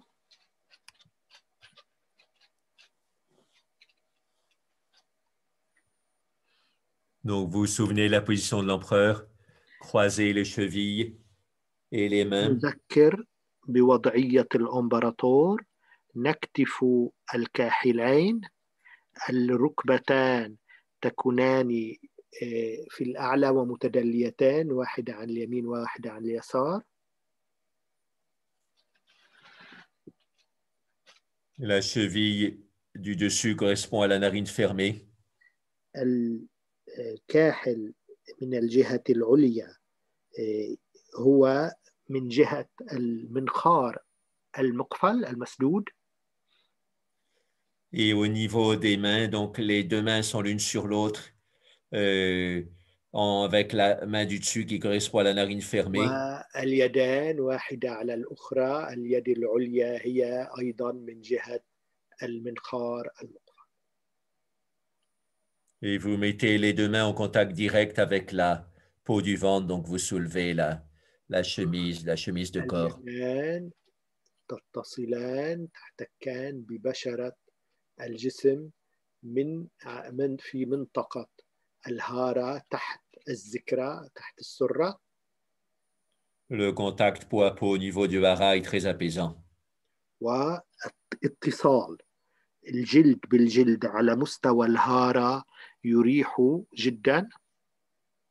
Sans doute, ça rappelle la présence du cordon ombilical, donc la sécurité absolue de l'enfant dans le sein de sa mère. ما يذكر بوجود حبل السرة الذي هو مثار الاطمئنان الكامل للطفل عندما يكون في أحشاء أمه. Comme un petit prince dans son palais. كما لو كان مثل الأمير الصغير في قصره. Thich Nhat Hanh explique qu'en vietnamien, ils appellent l'utérus de la femme enceinte le palais du bébé. تيتش ناتان المعلم البوذي يشرح أنهم في اللغة الفيتنامية يسمون رحم الأم يسمونه قصر الجنين. Donc cette chaleur au niveau du hara nous rappelle le cordon ombilical et nous rappelle le palais qu'on habitait avant notre naissance. وهذه الحرارة على مستوى الهارة تذكرنا بهذا القصر رحم الأم الذي سكناه قبل ولادتنا. On ramène notre attention et à ce sentiment de respiration naturelle au niveau du hara, de chaleur naturelle au niveau du hara. نوجه انتباهنا على مستوى الهارة وعلى هذه الحرارة في مكان مطرح الهارة. Et on se sent 100% en sécurité. ونشعر أننا في حالة اطمئنان 100%. Et on essaie d'instant en instant de rester 100% attentif. ونحاول أن نبقى آنيا ومن لحظة إلى أخرى متنبهين 100%. Le Bouddha disait quelque chose de très important à ses moines ou moniales. البوذا كان يقول شيئا مهما جدا لرهبانه وراهباته. Ils avaient renoncé à leur héritage de famille pour devenir moines. وكانوا قد تخلوا عن ميراث عائلاتهم كي يصيروا رهبانا. Et il leur disait, votre héritage de famille, votre patrimoine, c'est votre attention. كان يقول لهم أن ميراثكم الحقيقي وإرثكم وثروتكم الحقيقية هي انتباهكم. L'attention crée de la richesse. الانتباه هو الذي يخلق الغنى والثروة. Parce que ça aide à développer la richesse de toutes les autres vertus. لأنه يساعد على تنمية ثروة كل القيم والفضائل الأخرى.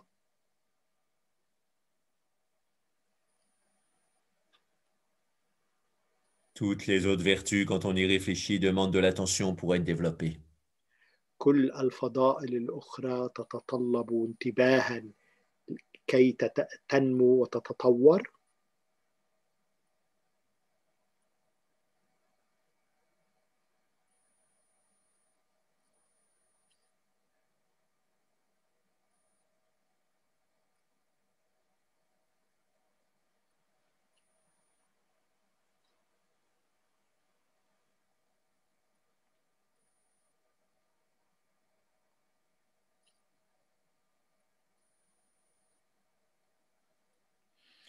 Au XXe siècle, les grands professeurs de psychologie occidentaux pensaient que l'attention était une donnée presque génétique et qu'on ne pouvait pas la développer. في القرن العشرين معظم علماء النفس كانوا يعتقدون أن التنبه الانتباه هو معطى وراثي ولا يمكننا أن نطوره ونقويه. Mais ceux qui ont un tant soit peu d'expérience de méditation savent que l'attention est comme un muscle qu'on peut l'entraîner et le développer. بيد أن أولئك الذين يمارسون التأمل يعرفون جيدا أن التنبه الانتباه مثل عضلة ونستطيع أن نقويها ونطورها بالتمرين.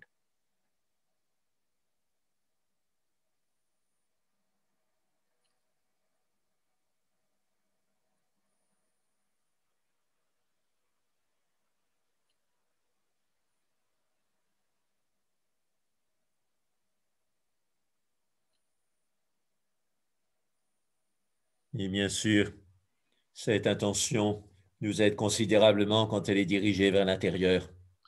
وهذا التنبه يساعدنا مساعدة جلة عندما يكون متجها نحو الداخل. Atisha, un très grand maître tibétain, disait très directement ceci. أتيشا وهو معلم تبتي كبير كان يقول ببساطة التالي: l'instruction secrète suprême, c'est de sans cesse faire attention à son propre esprit. إذن التعليم الأسمى الأهم هو أن نكون دائما متنبهين إلى فكرنا.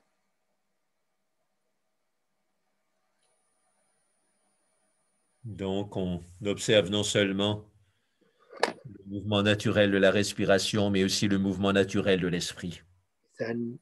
نراقب ليس فقط الحركة الطبيعية للتنفس ولكن أيضا حركة الفكر الطبيعية. Donc, quand on comprend son esprit, on peut le changer. عندما نفهم فكرنا نستطيع أن نغيره. Quand on change son esprit, on peut le libérer. وعندما نغير فكرنا نحرره.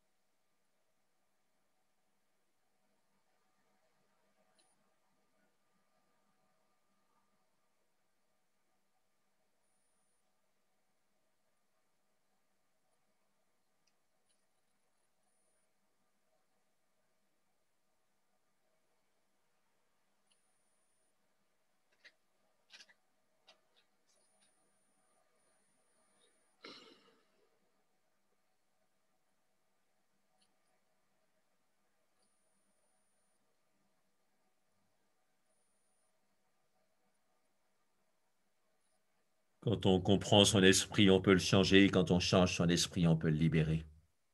عندما نفهم فكرنا نستطيع أن نغيره وعندما نغيره نحرره.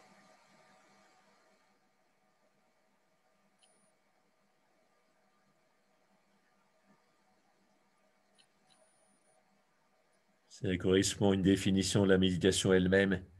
وهذا ما يرتبط أيضا بتحديد للتأمل نفسه.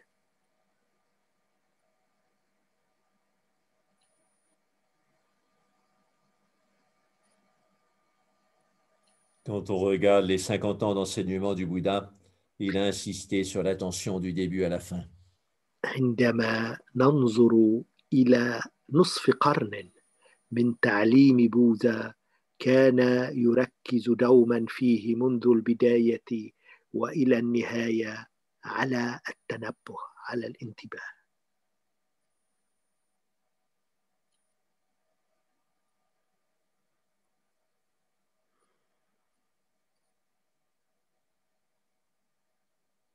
Il disait que l'attention est utile en toute chose. وكان يقول أن الانتباه مهم وضروري ومفيد في كل شيء. Et qu'il n'y a pas de problème qui ne puisse être résolu par l'attention. وليس هناك من مسألة أو مشكلة واحدة لا يمكن أن تحل بالانتباه.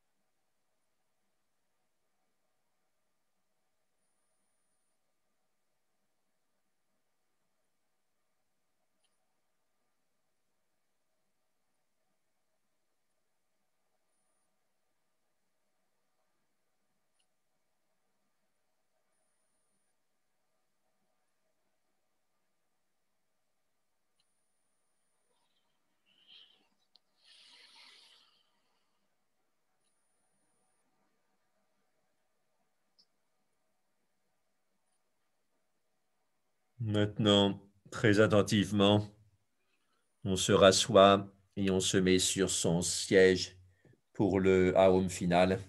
والآن نجلس من جديد بعد أن كنا ممددين، نجلس على كرسينا وكي نكرر ونردد الأوم الأخير والنهائي.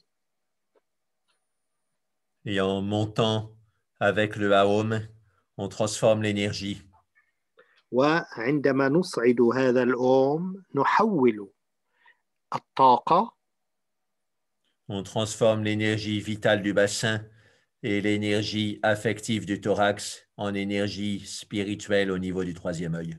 عندما ونحول بذلك طاقة الحوض وطاقة القلب إلى طاقة روحية في الرأس.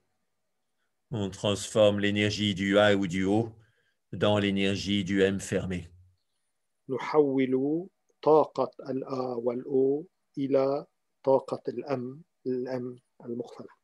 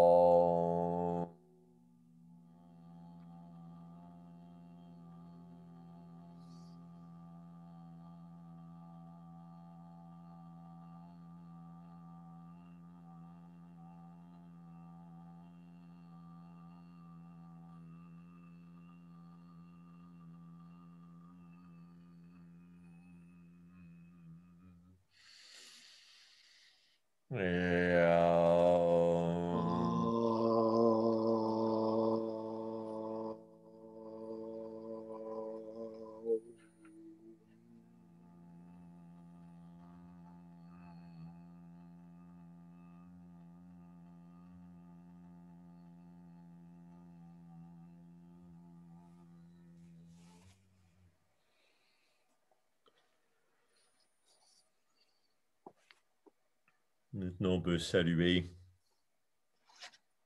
On est chacun chez nous, mais on fait un groupe quand même. On a fait la même méditation. Donc, on se salue les uns les autres. Et avec les mains jointes, et on salue le soi en nous.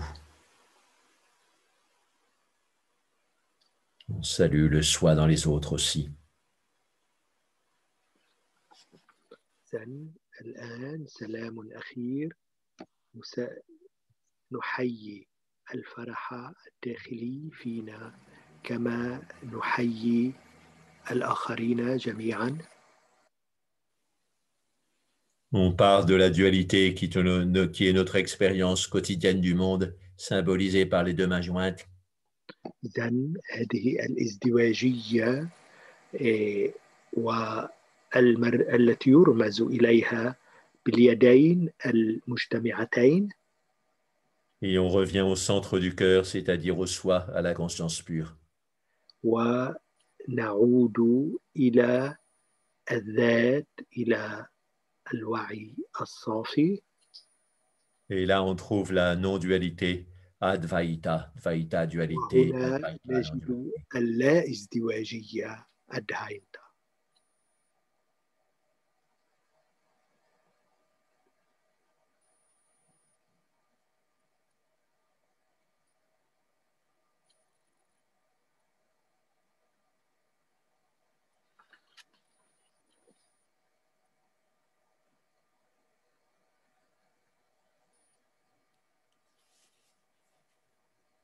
Bien, on peut faire des échanges maintenant. Oui, il y en a quelques-unes, mais on n'a pas assez de temps. On va essayer de les faire passer au fur du temps disponible. Donc, première question, vous nous avez enseigné jusqu'à présent des dizaines de méthodes de méditation. On est hésitant laquelle est la meilleure pour la pratique quotidienne. Sur quels critères faut-il se baser pour choisir celle qu'on pratique chaque jour? Je traduis: علمتنا حتى الآن عشرات طرق للتأمل، وبتنا حائرين أيها الأفضل لممارسة التأمل اليومي. أي معيار يمكن أن نستند إليه كي نختار طريقة تأملنا اليومية؟ Donc, je pense que c'est bien de toutes les essayer suffisamment. أظن أنه من المهم أن نجرب كل هذه الطرق بما يكفي. Et comme ça, on sait leur effet et ensuite on peut les employer selon les besoins du jour. وهكذا نتعرف على تأثير كل طريقة وبالتالي نمارس ما يناسبنا أو ما نحتاج إليه. Et certaines méditations, une fois qu'on les a suffisamment essayées, on les mémorise. بعض التأملات إذا مارسناها بصورة كافية نحفظها تماما. C'est comme une graine qu'on sème. مثل بذرة نزرعها. Quand les conditions seront favorables, on se mettra à pratiquer cette pratique intensément et on aura plus de résultats. وعندما يحين الوقت ونحتاجها نمارسها هذه طريقة التأمل التي حفظناها ونستفيد منها بالإفادة القصوى. Et donc, on peut avoir un type de méditation principale et quelques-unes secondaires. عندنا نمط تأمل أساسي. Et donc, il faut être pragmatique, essayer et insister sur ce qui marche pour nous. علينا أن نكون عمليين، نجرب الكل وثم نختار ما يتماشى بالأكثر مع حاجتنا ومتطلباتنا. Bien sûr, ce n'est pas souhaitable de faire toutes les méditations tous les jours, mais savoir qu'elles existent et les garder dans sa boîte à outils. بالطبع ليس من الممكن أن نمارس كل طرق هذا التأمل كل يوم، ولكن من المهم أن تبقى في ذاكرتنا وكأنها في جارورنا، وعندما نحتاجها نستخدمها. 2. La méditation de passure. L'objectif est-il de perturber ou affaiblir les idées et les sensations perturbatrices, et comment peut-on y arriver? تأمل غير المؤكد الذي مارسناه في المرة السابقة، هل يهدف إلى إضعاف الأفكار والأحاسيس الاضطرابية، وكيف يمكن تحقيق هذه الغاية؟ Oui, donc c'est vrai que c'est une bonne expression. On veut comme ça perturber les perturbations. بالفعل هذا ما نسعى إليه، على أن نجعل الاضطرابات مضطربة. Les émotions perturbatrices sont comme des dictatrices ou des dictateurs. الأحاسيس الاضطرابية هي مثل الدكتاتور. Et en leur disant pas sûr, c'est comme si le peuple se révoltait contre elles. وعندما نقول لهذه الأحاسيس الاضطرابية ليس مؤكدا، وكما لو أنه كان الشعب الذي يثور على ضد الدكتاتور. C'est pas sûr qu'on doit suivre les émotions perturbatrices comme un peuple opprimé suit le dictateur. ما ليس من المؤكد أنه علينا، مفروض علينا أن نتبع الأحاسيس الاضطرابية كما يتبع الشعب المسحوق دكتاتورة. Et comme souvent, c'est très bien de travailler très proche des émotions du corps. وكما قلنا من المهم غالبا أن نشتغل ونكون قريبين من أحاسيس الجسد. Par exemple, s'il y a une petite sensation de douleur qui remonte dans une partie du corps qu'on observe, مثلا إذا كان هناك إحساس وجع صغير في الجسم يصعد، on dit pas sûr, نقول ليس مؤكد، c'est-à-dire pas sûr qu'il faille se tendre contre cette douleur, vouloir l'éliminer. أي غير مؤكد أنه يجب أن نشد على هذا الوجع كي نلغيه. Et à ce moment-là, très souvent, rien qu'en faisant ça, la douleur se détend et disparaît. وكثيرا ما يحدث عندها أن في هذه الحالة أن الوجع يسترخي وبالتالي ينمحي. Et il en va de même pour les sensations de tension reliées aux émotions perturbatrices comme la colère, la peur, etc. والأمر نفسه ينسحب على أحاسيس أخرى كأحاسيس الخوف أو أحاسيس الغضب، تنمحي بهذه الطريقة مع الاسترخاء. Donc, en conclusion, appliquer le pas sûr à son impulsivité en restant très proche du corps. أي بالمختصر أن نطبق هذا الغير المؤكد على هذه الأحاسيس السلبية، ونبقى في الوقت عينه قريبين من الجسد. Mais il n'y a pas besoin de l'appliquer aux valeurs fondamentales de la pratique spirituelle, comme par exemple la vigilance et la bienveillance. ولكن لا نطبقها على القيم الأساسية للروحانية مثل التنبه وأيضا مثل العاطفة الحنان، فهي قيم مؤكدة. C'est sûr qu'il faut développer la vigilance et la bienveillance. ومن المؤكد أنه يجب تنمية التنبه كما يجب تنمية الرحمة. Vous avez dit que la peur est l'autre face de l'avidité. Donc, pour éliminer la peur, faut-il absolument effacer le désir? Est-ce si simple de vivre sans désir?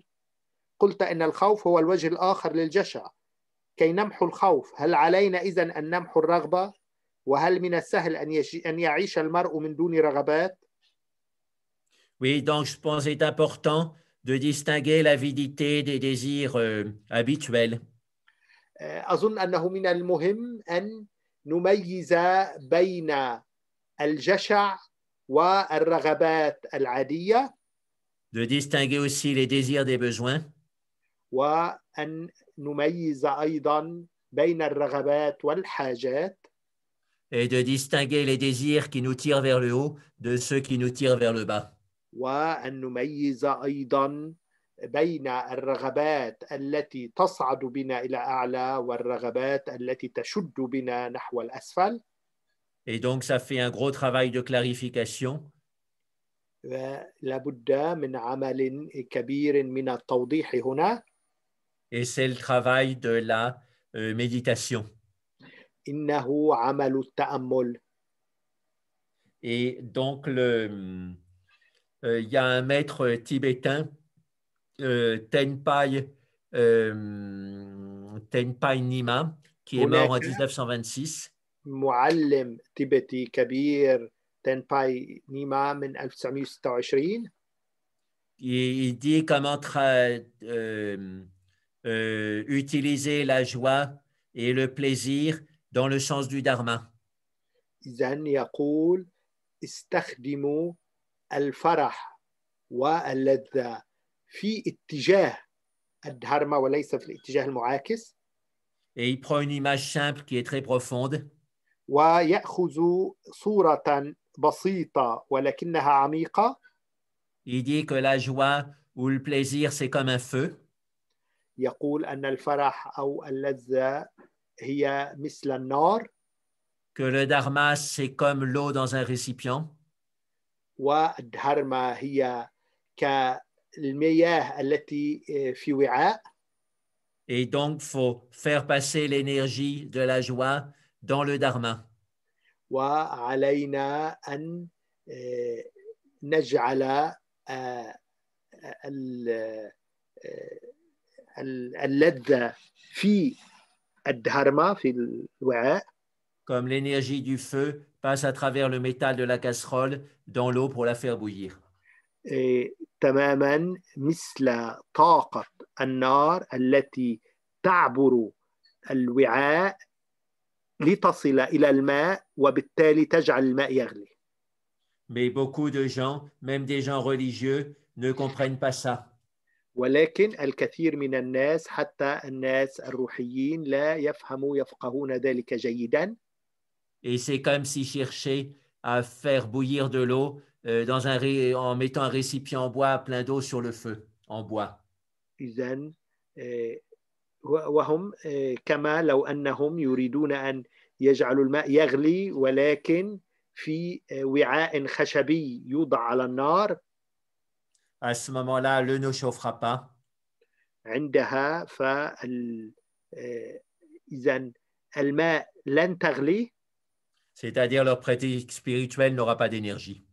أي أن ممارستهم الروحية لن تحصل على طاقة. C'est bon? Oui. Dernière question pour aujourd'hui. Comment peut-on pratiquement associer un son au son du silence, comme vous l'avez proposé dans la dernière méditation? كيف يمكن أن نقرن صوتا ما بصوت الصمت كما اقترحت في التأمل الأخير؟ Eh bien, on peut changer la couleur des consonnes. إذن يمكن Enfin, des voyelles, pardon. أن نغير لون الحروف حروف العلة. voyelles. Et donc, par exemple, le son du silence, c'est un peu comme un A ou un O continu. صوت الصمت هو مثل A أو O مستمر دائم. Et si on parle français, on peut transformer ce A ou ce O continu dans le son wa de joie. إذن مثلا بالفرنسية يمكن أن نستبدل هذا الآ أو الأو المستمر الدائم بالوا التي هي في جوا. هذا بالفرنسية. Et donc, on imagine que tout l'espace résonne avec ce son vocalique wa. ونتخيل أن كل الفضاء يردد هذا صوت الوا هذا si on veut méditer sur l'être pur, إذا أردنا أن نتأمل على الكائن المحض c'est pas facile a priori, ليس هذا بالأمر السهل بداية mais on peut imaginer que tout l'espace est pénétré du son est. Si on est français, si on est arabe, on adapte, oui. يمكننا عندها أن نتخيل أن كل الفضاء محشي بهذا صوت الA. Et on associe ce son est dans tout l'espace au grésillement du silence qui est déjà dans tout l'espace. ونقرن هذا الصوت A بوشوشات الصمت A في كل الفضاء. La seconde méthode, c'est de partir d'un mantra.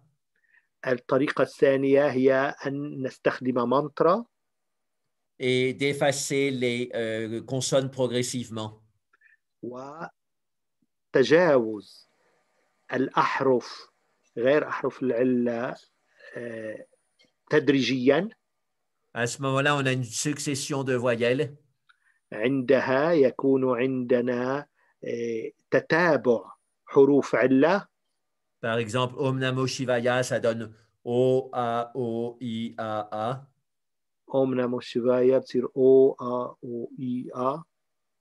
Et on récite de plus en plus vite cette succession de voyelles pour qu'elles se fondent les unes dans les autres. ونتلو تتالي هذه الحروف العلة بسرعة كي تندمج بعضها ببعض. Et donc, ça fait O, A, O, I, A, O, A, O, I, A, O, A, O, I, A, O, A, O, I, A. Et donc, ensuite, on fait aller ces voyelles confondues dans le son du silence, comme un O continu ou un A continu. عندها نطلق هذه الأصوات في صوت الصمت Et à ce moment-là, donc, on convertit le mantra en son du silence. وعندها نحول المانترا إلى صوت صمت. Et une variante de cette méthode, pour terminer, est très simple. On se suspend sur une des voyelles du mantra. وهناك أيضا طريقة أخرى نقتطع على صوت مانترا. Par exemple, on fait Om Namo. Om Namo دون أن نكمل المانترا كاملة. Et à ce moment-là, on confond la voyelle continue, par exemple le O, avec le grésillement du silence. وعندها نمزج الحرف العطف الأخير مثلا الأو مع صوت الصمت. Et on entend le O et le grésillement du silence dans tout l'espace. وعندها نصغي إلى دبدبات الصمت في كل الفضاء. Là, on va terminer la session, mais si vous avez 10 minutes, essayez de le faire dès maintenant. Dès qu'on aura fermé l'ordinateur, vous ne bougez pas. Vous faites cette pratique pour ne pas oublier les instructions. Oui, ou bien on peut la faire la prochaine fois si tu veux avec nous. D'accord, d'accord. Oui, c'est aussi une forme d'un exercice d'attention.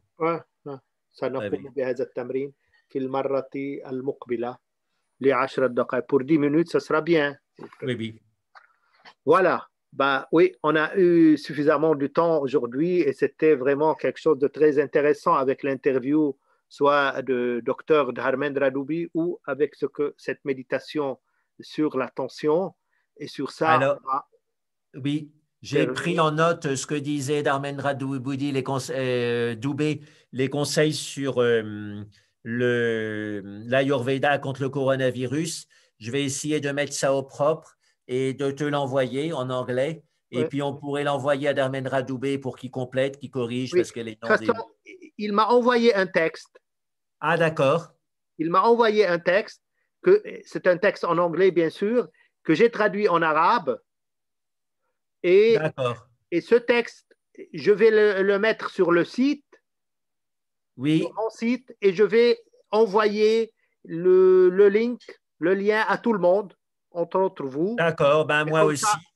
Puis je verrai peut-être que je pourrais le traduire en français, en complétant avec des choses qu'il a dit aujourd'hui, parce que ça peut intéresser le public français aussi. Oui, c'est intéressant parce que lui, il se propose qu'on peut, sans vaccin, prévenir cette maladie, et il a eu déjà l'expérience quelqu'un comme avec lui un qui l'a centave, consulté 1500 malades du corona, il n'a jamais été donc contaminé. C'est intéressant comme cas. Oui, c'est intéressant, oui. Donc, Voilà. envoie-moi ce texte, oui, enfin avec les autres, Oui. et puis j'essaierai d'en faire quelque chose en français aussi. Que Entendu. Je te Entendu. Et à la prochaine, à mercredi prochain, comme d'habitude. Très bien, merci, au revoir. Allez, on. Allez,